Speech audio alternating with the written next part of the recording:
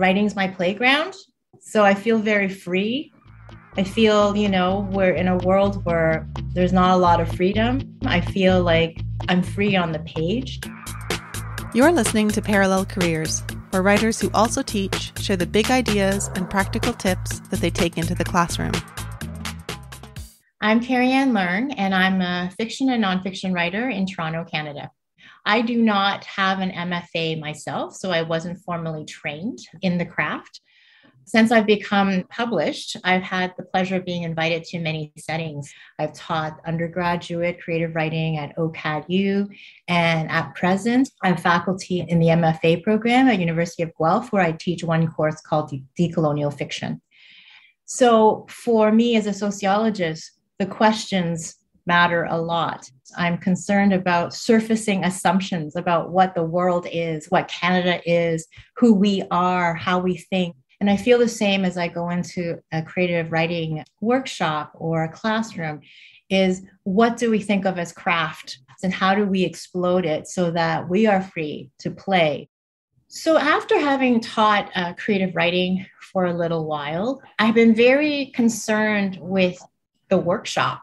And so the model that I first encountered was very much the same model that gets replicated a lot, which is the School of Iowa model, where the writer is critiqued by peers and is silent. It's something that I am continually exploring and changing in my practice. I don't believe that the author should be silent and that there are different processes. Our central goal is to nurture a writer and a piece of work to emerge, it needs particular kinds of supports and it needs particular context. And also we've had, lots of critiques about how traditionally marginalized writers feel very silenced in that space.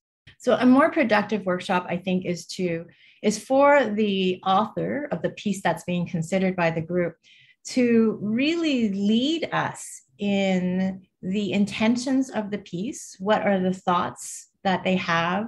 What are they trying to do? If they have very specific questions about, whether they want us to read a scene for a particular purpose. So I really want the writer to be guiding us into how we read their text. And for us readers, not to assume that we are the audience that the text is intended for. And how does that feel? So I don't think it's just a practice of writing, it's a practice of reading as well. What does it mean to be a reader that needs to work for it and not just be this passive receptacle, or that the audience is just this default universal person? When I was in grade 11, we got our first VCR. Ba and I had stopped going to the Golden Harvest because even we had to admit it was far easier to stay home in our sweatpants than to spend all that time going downtown, especially since Ba had to make that commute every day for work anyway. But Sunday afternoons had remained our time. During the week, he would pick up armloads of Hong Kong videos from a store on Spadina Avenue, and we would camp out all afternoon. When Sophia had whined that we were cutting into her shows, Ba bought another TV for the basement. One afternoon, by the third movie, I got annoyed. These women are getting shafted, I had said, pointing to the eye-batting peasant girl washing clothes in the brook. If she hadn't rescued her man from drowning, the show'd be over.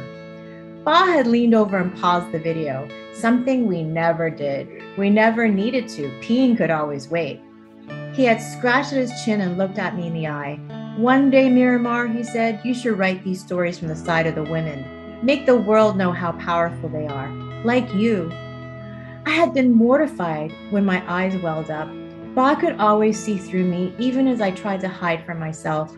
I had lived my gung-ho Canadian life in a timid shell. I had found shelter in the safety of our house, tucked my dreams inside these movies and wished I were relevant, while I hid in the shadows of my life. I had liked believing that deep within I was capable of everything I wanted. But at the same time, I had no idea how to be that person. I thought I still had time to figure it all out. I thought there would be years of Ba and his lazy boy, me on the carpet, our hands balled up in fists during the fight sequences and thundering drum beats, cheering loudly and high-fiving each other when the hero ultimately triumphed. I had thought Ba would always be around to help me find out who I was supposed to be. I was wrong.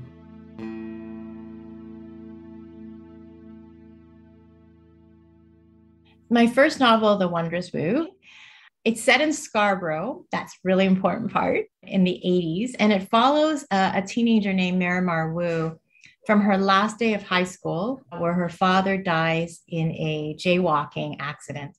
And some really strange and interesting things start to happen where her siblings get bestowed by these gifts, as they're called.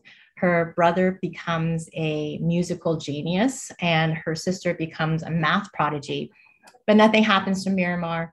And this was a real ode to all the quiet Chinese girls that I was and all those that I grew up with who were made and rendered kind of invisible. And, whereas like inside of us, these rich, imaginative lives were happening. So Miramar Wu loves Kung Fu movies as much as she loves Madonna, right? So the story is really about how she cobbles together an identity and how she wants so much to be extraordinary, even in these ordinary circumstances. I immigrated to Canada when I was 6 years old. I didn't know how to speak English. I was in the first ESL class in my Scarborough school. I was the only student too for about a year. But what helped me learn English was the library and books. I just love stories. And so I would read, alphabetically. I just learned how to write by reading. It wasn't just around fiction, but it was just the love of language. I love magic realism. For a while, I was just obsessed with Latin American writers and their use of magic realism, like Gabriel Garcia Marquez, like Isabel Allende, like so many. And I was really interested in how magic realism was a political choice that they made. When I was writing The Wondrous Woo, I also talked to my friend, David Cherry-Andy, and I asked him about his novel, Sequoiant, and about the magic in the work. And we talked about how for many of us who have been marginalized in one way or another, that we need to pull in those other elements because that's so much of how we were shaped growing up. On one hand, I come from a tradition, I'm Cantonese.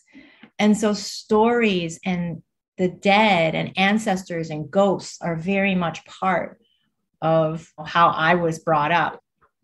So it's not as if, what is seen as realism is many things for many people, right? They may include, talking animals, right? So it's different worldviews. And how do we bring that to the page? We can call it magic realism, or we can just call it realism. Grass, 1979. This was the year the parents in my neighborhood began killing themselves. I was 11 years old and in grade 6. Elsewhere in the world, big things were happening. McDonald's introduced the Happy Meal, Ayatollah Khomeini returned to Iran, and Michael Jackson released his album Off the Wall. But none of that was as significant to me as the suicides. It started with Mr. Finley, Carolyn Finley's dad. It was a Saturday afternoon in freezing February. My best friend Josie and I were sitting on her bed playing Barry Manilow's Copacabana over and over again on her cassette player and writing down the lyrics. I was the recorder while Josie pressed play, rewind, and play again 100 times, repeating the lines over to me until the ribbon finally snapped and we had to repair it with Scotch tape. Did you get that, June? Did you get that? She kept asking me as I nodded and wrote furiously on lined paper. We kept all the transcribed lyrics in a special pink binder marked songs in my balloon lettering. I didn't like the song as much as she did and wanted to switch to La Freak to practice our new dance moves, but Josie was determined to unravel the mystery of Lola at the Copa. Josie's brother Tim came in the front door, slammed it hard and thumped up the stairs, shouting, "Josie, June, Mr. Finley's dead. He's dead. He's fucking dead." My second book of fiction is called That Time I Loved You. It is a collection of linked stories. That Time I Loved You is also set in Scarborough in the late 70s. And it talks about a community, and it's set in a time that I lived also as well, that is often not archived. And I felt I really wanted to document this moment in time. The late 70s was a booming economic moment. it was also a time where the Immigration Act had changed so that not just Western Europeans were privileged to come and immigrate to Canada, but it opened up to more of us. And so it was a real transition moment. And I also wanted to write about the suburbs because, I don't think there's enough written about the suburbs in a really interesting way, besides from just suburban malaise of middle class, white people. So I wanted to reflect this time that I knew growing up about the newness of the world. So the newness of this neighborhood, the newness of understanding what neighbors are and what those relationships are, and the newness of those of us who came from other places being brought together in this one space and time. That is way more than these common tropes about what multiculturalism was, right? That parades us one at a time. I wanted to talk about all of us being here together in the same place and time. And the street, the road between our houses as being this amazing common space of contact. It followed June, who is from a structure of a linked story. She has the character arc because she has the first story, the middle story, and the last story. But it's also about her friends and about family and about some of her neighbors. And there's 10 stories in all. I really love June and Josie's relationship. It's, the memory of the intensity of having a best friend when you're a child and what happens with growing up. Like when you suddenly understand that you're different people and that there are separations and I just remember that moment. And I wanted to think about Josie. Like, I don't see a lot of characters who, especially as children surviving violence, to also have much agency and much story. Right. And I resisted that. And I wanted to give Josie that voice and her bewilderment and her betrayal of what was happening to her. And also understanding how her best friend loves her, but there's something that has happened that is now unbridgeable between them, and the impossibility of that love and returning to a safe place. So those were things that I wanted to show, that I didn't want to have these kind of binary narratives about what abuse is like and how it's experienced or how others may have known, but didn't know what to do or didn't, and in the case of June and Josie, the balance that I had for That Time I Loved You is it's set in the late 70s, where a lot of the language that we have now as tools to express what's happening to us wasn't even there yet. So I wanted to talk about what it means not to have language too, even to describe what is happening. I realized writing this third novel, I am so protective of my characters that I had to write a note and tape it to my keyboard that said, let horrible things happen to them. I don't want to write violence for the sake of writing violence. Like, I'm not into gratuitous violence and violence as just kind of some performative thing. I disagree with that. I feel like, I think one interview that really struck me was when Taya Lim interviewed Marlon James, and they spoke about writing violence. And Marlon James said, it's the after that matters. It's how we survive and how we thrive that matters. I think about that a lot, about we know the violence happens. I'm not going to be gratuitous about it, but I want to know about what our resistances are, like our resiliencies. And I don't want, thinking about those words even, like I feel like words like resistance and resilience have been really kind of co-opted and then like branded back to us. And that's part of my struggle with language, is I want to retain the power of such language, resist it from being co-opted and branding. I'm not here to make like loud pronouncements. Like, I have other venues for my work in standing for justice. But in my novels, I want to talk about the complexity and fullness of being human, because I don't feel like in our world, all of us are afforded full humanhood. When the lockdown first happened, I was in the process of writing a new novel.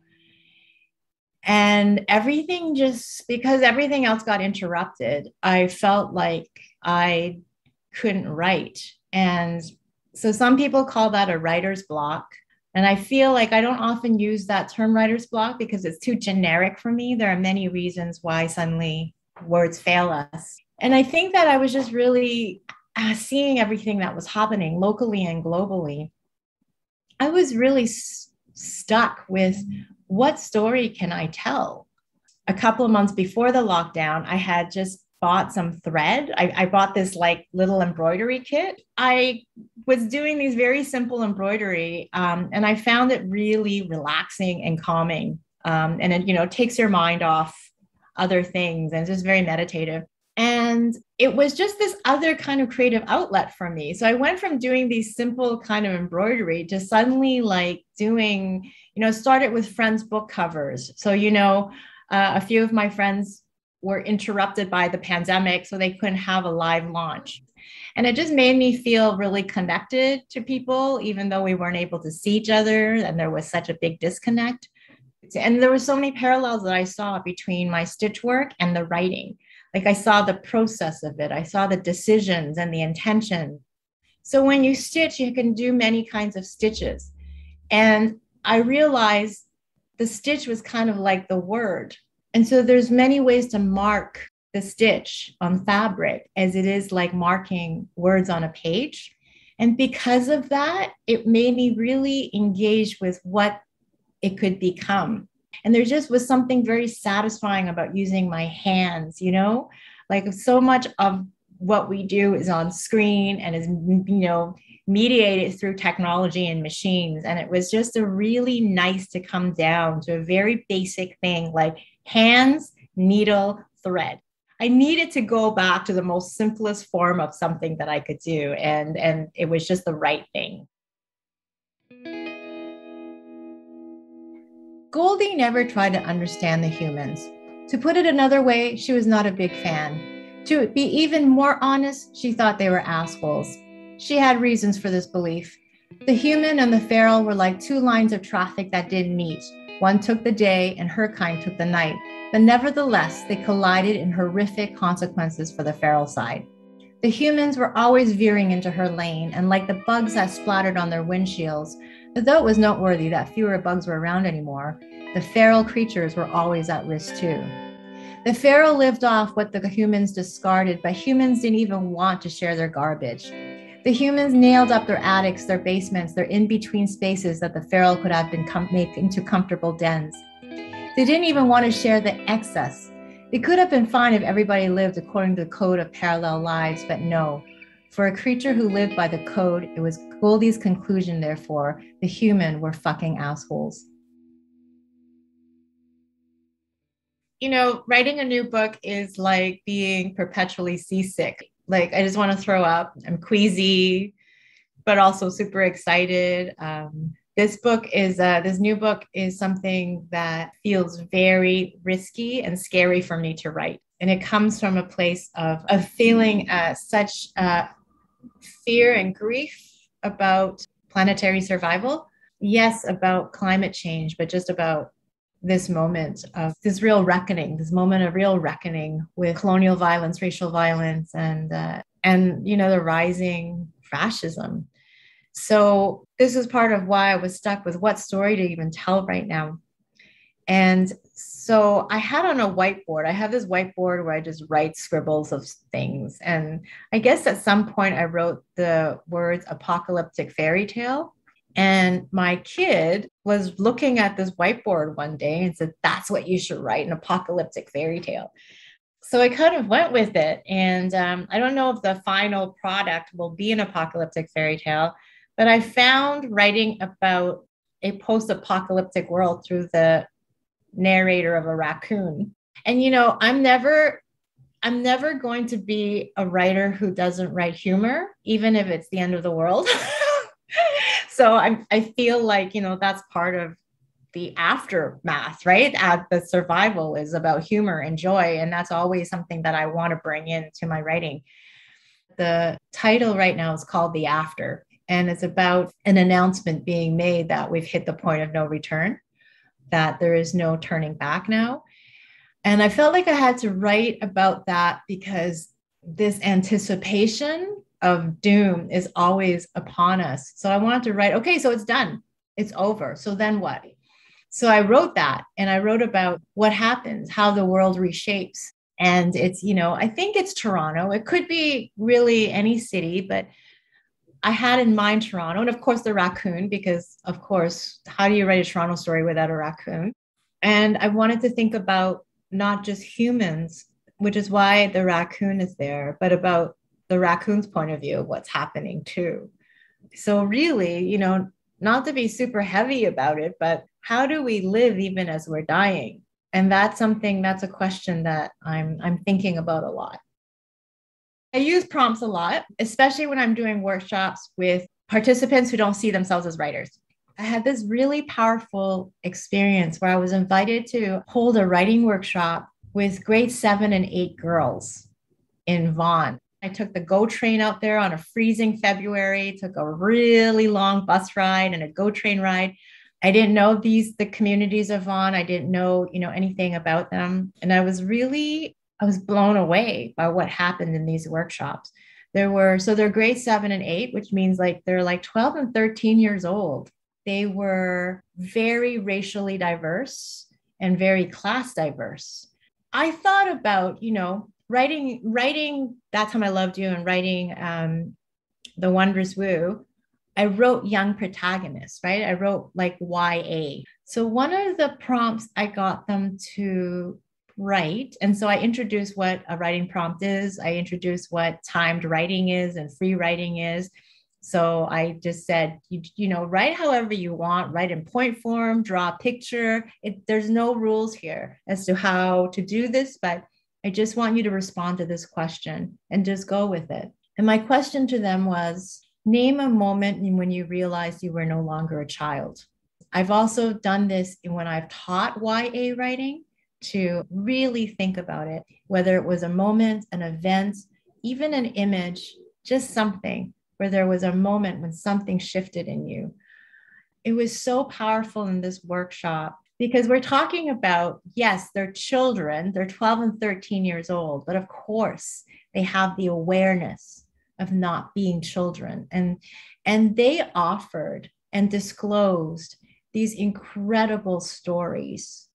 And it was such an opportunity. So for me, when I go into spaces like this, it's not just about writing. It's about, I know what writing can do. I know the kind of emancipation that can happen when we share stories and when we hear stories, and what happens within the group when a story is shared. The kind of things that were shared were really intense, to a point where I had to pull aside their teachers to ask them to please give care because things were disclosed that we need to pay attention to. But the care that was fostered between the students in taking care of each other. So yeah, it's a prompt that I found really powerful. It's powerful no matter what group I share it with. And I think it gets to something that is very generative.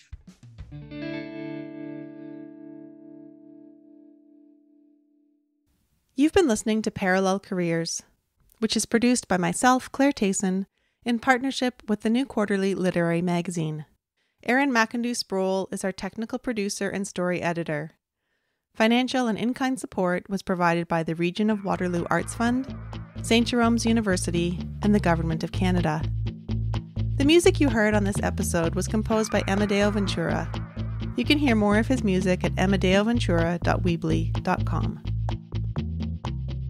Visit tnq.ca/parallel for more information on Carrianne's work, including her collection That Time I Loved You. There you can also listen to